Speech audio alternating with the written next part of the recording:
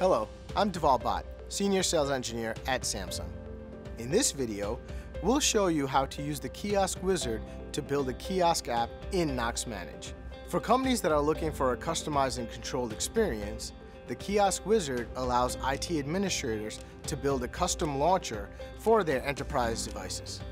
First, you'll need to visit samsungknox.com. Click the Sign In button in the upper right corner and enter your credentials. Once logged in, select Launch in Knox Manage under My Solutions. Enter your Knox Manage admin account credentials to access the console. Once you're logged in, you'll see the following dashboard.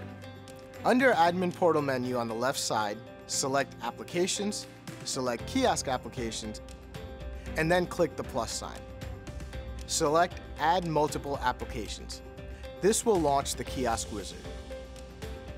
In the Kiosk Wizard, you can customize your configuration settings in the top section and use the preview window to drag and drop widgets and applications. We recommend that any logos or wallpapers be uploaded in PNG format. There are extensive configuration settings available. Let's walk through them. Name, package name of the kiosk app,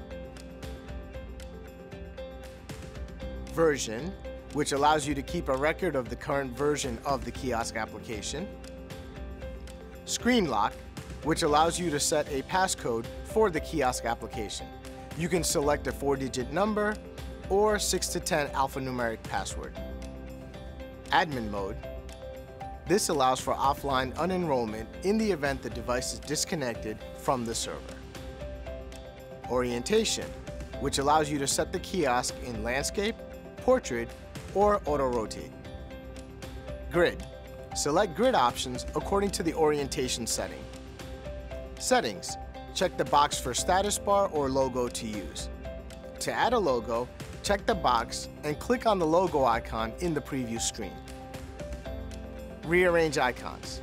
Check this box to allow users to rearrange icons on the device. Icon size. Icon size can be adjusted from 50% to 100%. Icon text.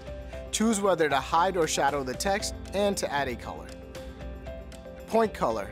Set the color to be applied to the icons and page indicator in the launcher. Background color. Select a background color of the kiosk. Under the Components section, utilities and applications are available to be added.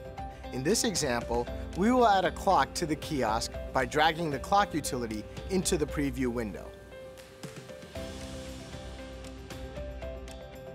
Applications can also be added in the same manner.